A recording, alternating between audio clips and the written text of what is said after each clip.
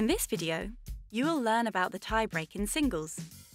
The tiebreak is a specific match situation designed to determine the winner of a set, which becomes tied at 6-6 games each.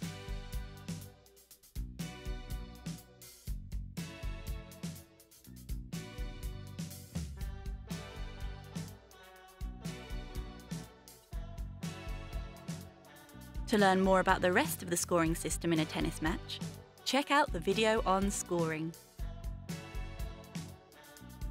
At 5-5 games each, the set cannot be won until a player has won by 2 clear games, meaning the set would have to be won at 7 games to 5. However, if the game becomes tied at 6 games each, we enter a tiebreak, a game of 7 points with a 2-point lead. Note the points in a tiebreak are scored simply as 1, 2, 3, etc. Serve.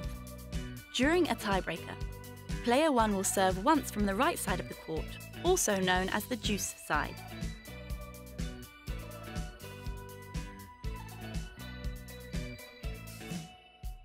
The serve then switches to player 2, who starts on the left ad side of the court and serves twice, one from each side.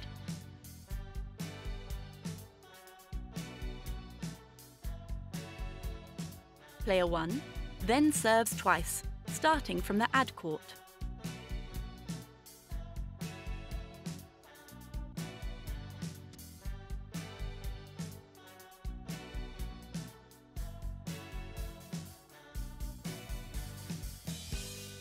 Both players swap ends every 6 points.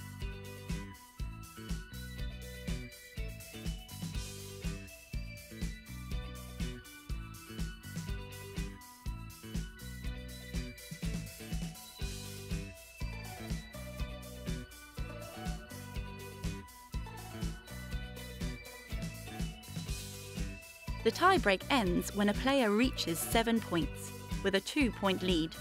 If it's 6-all, one player should win 2 points consecutively to seal the set. Player 2 starts serving in the next set, as a tiebreak was started by player 1. Over to you!